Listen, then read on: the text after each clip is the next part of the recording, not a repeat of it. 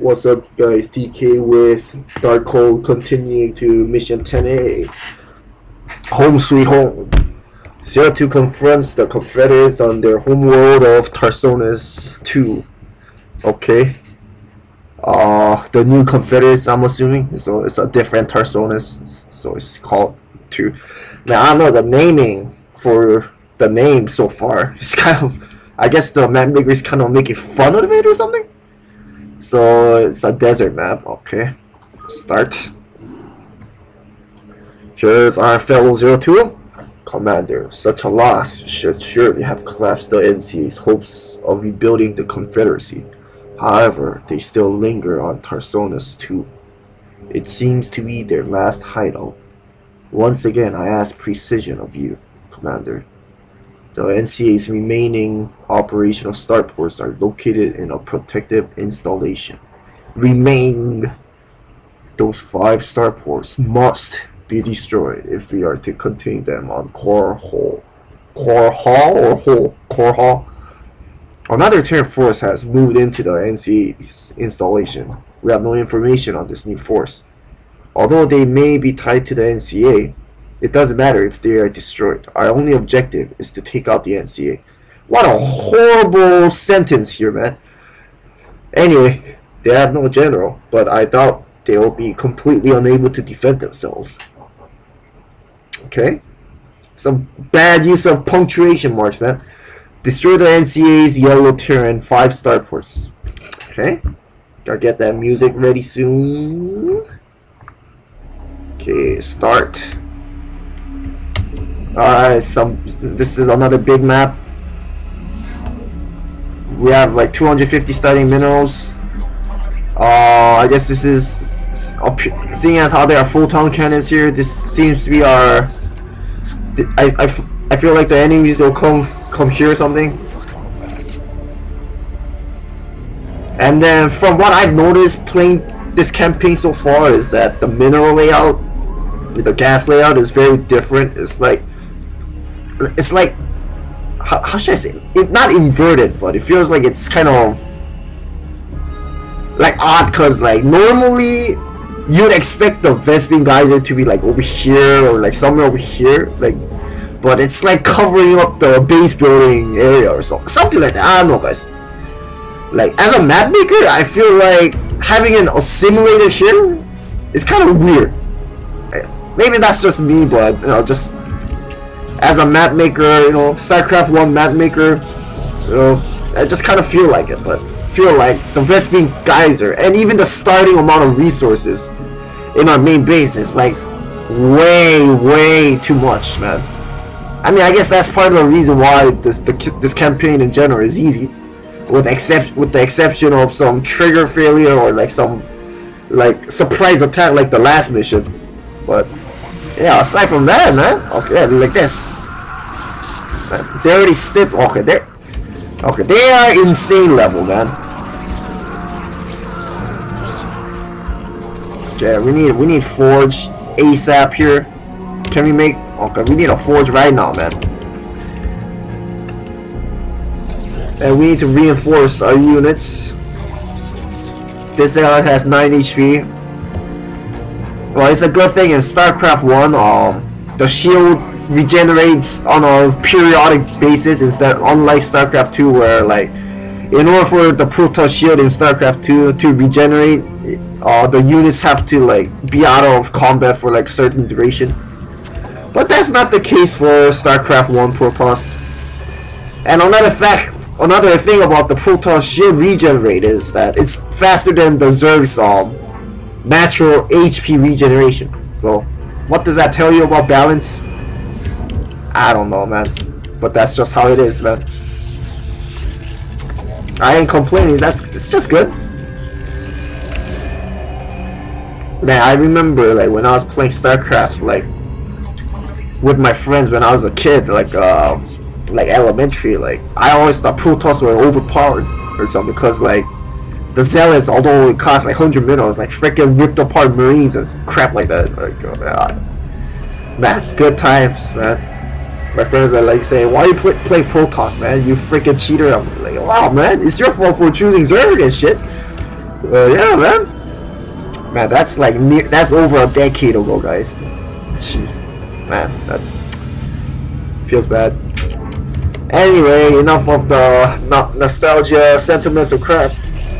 I think like in the previous mission, I was gonna talk about like about my campaign KCS, like, cause like in the previous mission, like before I got like raped by Brown, before I got butt fucked by a Brown Rings in the last mission, I was talking how like I released my map like last year July, so all my maps, including the bonus maps, in 2016 July, like in my Dropbox. But I of course like I kept like test playing and all that like several times to ensure that the maps wouldn't need to get fixed. But in the end, I still found like some faults here and there, like even after several months of posting it. But I mean, at least I tried to like keep the map, like, you know, from being like having like failure, like having a bad like trigger problem and all that. But man, this campaign is like some of the triggers like could be fixed in like less than like 1 minute, whereas my campaigns, like I used like more. Since I made my campaign, the KCS campaign was SCM draft, I used like more stuff and whatnot, so like what I had to like fix certain triggers if it broke and stuff, and it took me a while to find. Even if I, okay, here comes red. Even when I like labeled the comments for my triggers. But aside from that, this campaign, you know, like, I don't know, man, it could be so easily fixed, but strangely enough, the map maker didn't bother to. So, oh well. Okay, so let's start with these two zealots here. So yeah, that was what I was gonna say with KCS, regarding KCS last mission, but I got cut off by Brown. But anyway, basically what I'm saying is, you should really like test your map before like releasing it to the general public, you know. All right, we don't want to go there, so we need to find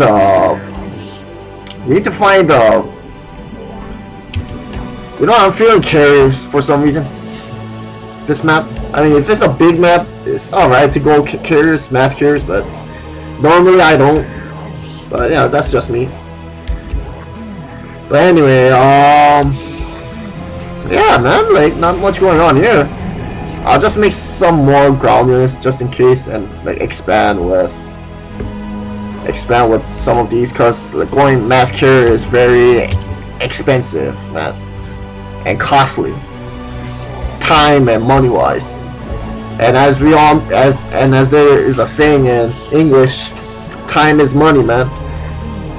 Okay, there's another expand.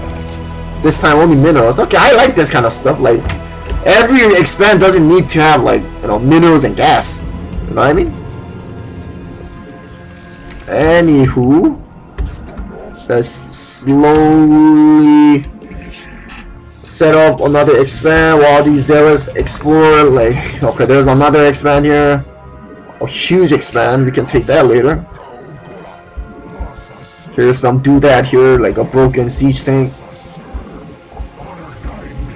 So yeah, I wonder who these red Protoss are though. It's kind of curious. Scouting with these guys, wall break, like air. Yeah, I hope red and yellow are enemies. Oh, and then yeah, another thing about going mass carriers is that since we're up against Terrans, and of course, and from my experience, like throughout this campaign, the Terran goals use lockdown, so that's another reason why I'm like hesitant with using carriers. But man, there's a lot of expand here. I mean, that's a given since the map is freaking big. But we'll set up some photon cannon defense here, static defenses. We'll leave the units here too. That 4 should be enough. Start mining. Okay, that is not where we want to go, man. Okay, let's keep Scott. Okay, let's save. And then in case if you're wondering, oh, what happened to that other save from my mission 7? Okay, medics using optical flare. The Terran Reserve save that I did like in the prior mission, like several missions ago. Well, I accidentally oversaved a different. Yeah, I fucked up. Yeah, so that thing is gone. So after I finish this campaign, I'm gonna play the other routes and see what's up. But yeah, so far we're continuing the A route. Wonder what red is. Like, I guess somewhere up here. We have to destroy the starports. But what if? So only 5 starports, or what if yellow like remakes the starports? Well, we'll see. Okay. More probes is required. Just maybe one more. And another Stargate will be beneficial for us.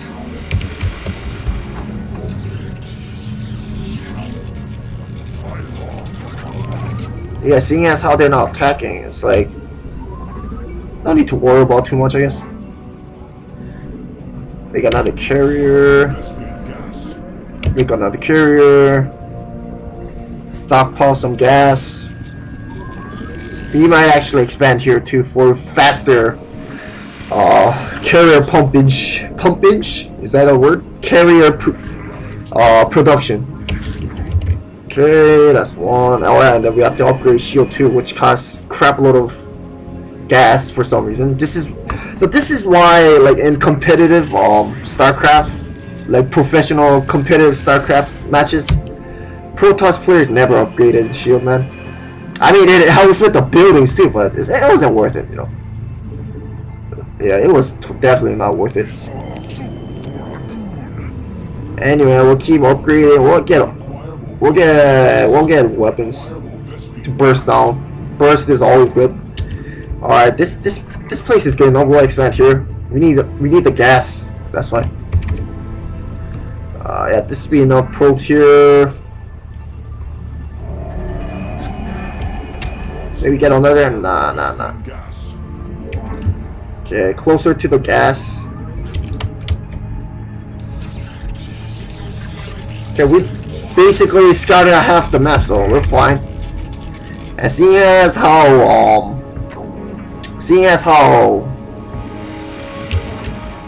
the AI is not attacking us, I guess red and yellow are enemies. Hopefully. Alright, make more cannons here. We can't make cannons here, I think. What was this called? Bragg or something? Yeah, like some of them is like buildable, like right here, but yeah, just some weird like terrain. We'll make another cannon pylon here. Okay, we need another. Okay, we're using a lot of resources fast. That's good. Normally, like if you want to play StarCraft very how should I say, like very ideally, you don't want to have like too much resources like in the display, man. Same applies to Warcraft 3 somewhat, but yeah, man. Okay, we'll make more probes and transfer to here. So there are 2 routes that we can take from this small bridge or through this narrow like canyon over here. Canyon, like Grand Canyon, not cannon.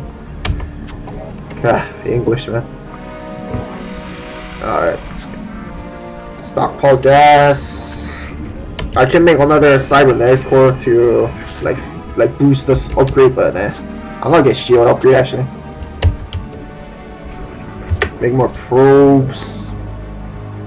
And it's ideal, and then it's good to have like a lot of workers, like probes, drones, and SCPs, to get income a lot faster. Like in competitive StarCraft 2 matches, Like there'll be like a Zerg player in StarCraft 2 will make like 70 drones or something. It was kind of the same for StarCraft 1. Yeah. But the reason why StarCraft 1 like they didn't max out as fast as StarCraft 2 is because of the control groups and whatnot. Just the UI function, you know. But aside from that,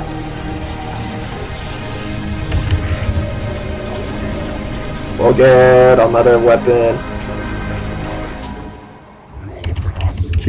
Alright, and then I forgot to make observatory for some reason. Let's make there.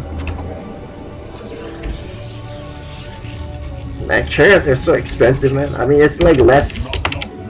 I mean, it's all like certainly less than battle cruisers, but we have to invest in interceptors. We have to get the capacity, you know, all that stuff. So that's why. Hey, there's like 3 probes here. That should be. We shouldn't run out of gas this fast.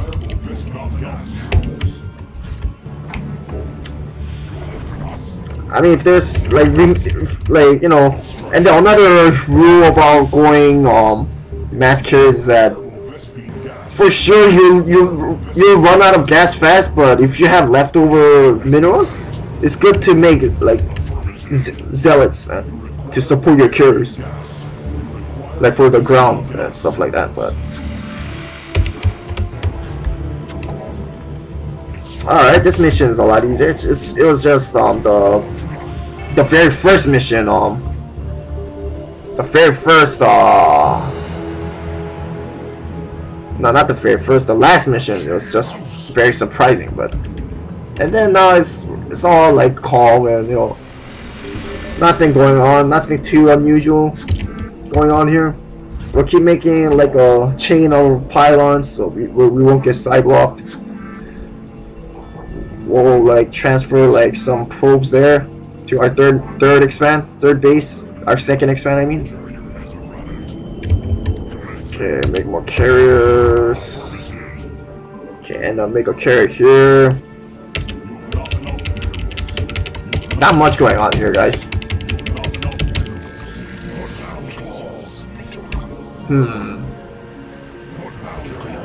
I mean, I can attack with these guys and see how they hold up.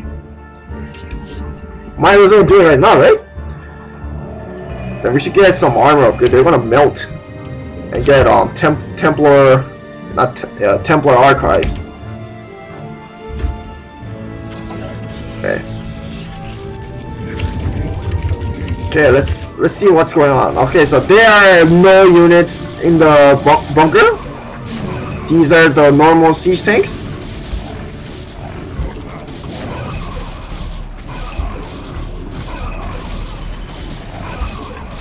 Alright. I feel like we can attack actually. And I'll finally make an Arbiter's Tribunal, man. After the Templar Archive finishes warping in.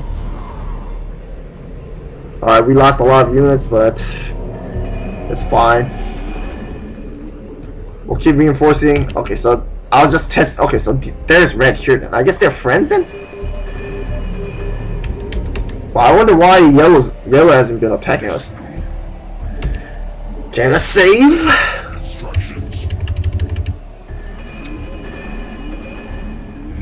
Hopefully there's no lockdown here. Yeah, I guess yellow and red are friends then.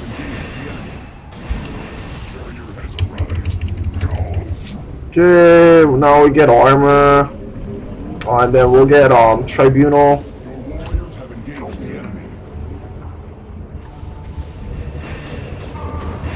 The bane of all StarCraft players against Protoss. Mass carriers, man. Feels bad. And then eventually I'll make Dark Archons, but as of right now, it's unneeded. It's too much hassle, man. Like making multiple. Whoa, that's a lot of Marines, man. Making multiple race, you know, and stuff like that with Dark Archon mind control. And then, yeah, the thing about StarCraft 1 carriers is that the interceptors are very reactive when they like fly out and attack, unlike StarCraft 1, StarCraft 2's interceptors. But I think they fixed that or something in StarCraft 2 Legacy of the Void.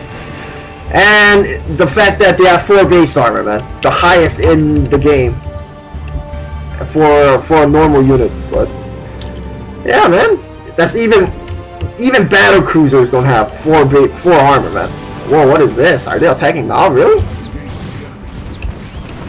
Hey, it's a good thing they do crap like shitload of that, like very weak damage to buildings.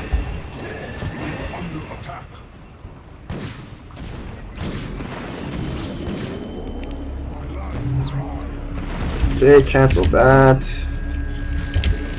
It's a good thing I made like photon canister. And then we'll get recall, I guess, and then on arbiter. Get a shield eventually. Okay, there's Valkyries. Valkyries and Corsairs are not good against like capital ships like battle cruisers or carriers. Yeah. It's a shame that Zerg, like the Zerg, don't have any capital like flying units or whatever. You know. I guess Devourer is considered as such, but oh, okay. There's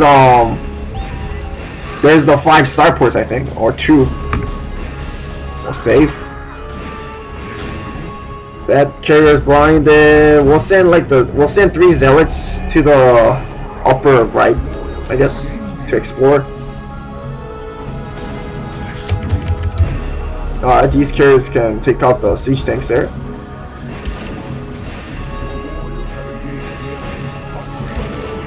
And another thing about carriers is that you know how they build interceptors inside.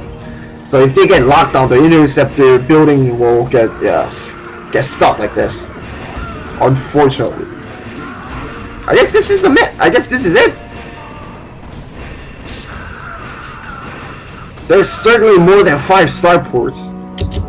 There's like 1, 2, 3, 4, 5, 6, 7, 8. Like no more than 5 for sure. But okay, we'll get to that later. And I still don't understand who these Rand Terrans are. I'll just explore the other side first. Might as well, right?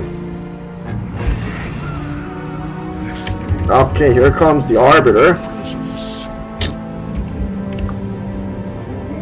Whoa, I didn't know I had this many zealots waiting. Make another gateway. Like certainly a lot more. A rally there. Let's cancel that. Let's make a gateway like this. Rally. Let's make some dragoons too, because they need some dragoon needs love too, man. Alright, man.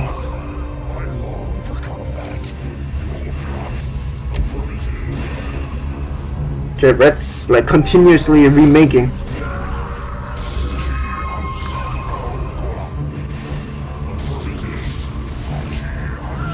Okay, so we have 2 points at shield. And 3 upgrades in air weapons. And only 1 armor for both air and ground. And we got recall, so we can always recall like units here or something. I guess this is a base or something? It's got down there, man. And yeah, this is another thing about this. Like you see, like when I was like select boxing the 2 carriers here, and then they're like interceptors over here in the display. StarCraft 1, like if you move the carriers, like the interceptors will not actually fully go inside. See, like as you can see, like right there, if you can spot it. So that made interceptors, that made carriers very like effective, you know, because they'll like they'll release the interceptors like spontaneously. But anyway, let's Make some Dark Templar. We'll get weapons. We'll get some. We'll add some Scout too. Actually, get Scout speed. I don't know why this is like. I don't know why that's Fleet Beacon tech, but okay. Well, we call these guys in.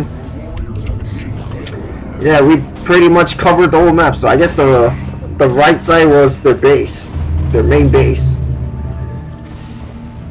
with crap load of minerals, but and freaking 3 gases. What? Really? 3 gases? And again, the research layout is so weird, man. Alright, there's one more starport, and I guess this is it. It's a very weird macro map. Starports destroyed. Commander Zeratul and Captain Raynor have requested you to attend the Cold Red meeting aboard the Exion. Tactical Advisor Solomon. Solomon, really? Alright, that was it for this mission, huh? Pause the music. Took only 24 minutes. I think I could have like finished it a lot faster than that, but I didn't know, cause like I thought these yeah, the Marines were set. I think the AI were set to insane, but I don't know. They didn't really produce as much for some reason. New Confederate Alliance Tarsonis Orbital Guard. Okay. Yeah. I mean, yellow was like mining okay, but just there wasn't any attack group, you know. So that's why I'm hesitant to use insane AI difficulty in my campaign, but you know, it's just what can you do, man? Even I don't know how the AI like works sometimes. The AI setting, difficulty setting, AI script settings. But anyway, this was DK, guys, and yeah, thanks for watching again, man. Yeah, I think this is it for today. So I'll see you tomorrow with Mission 11. Bye now.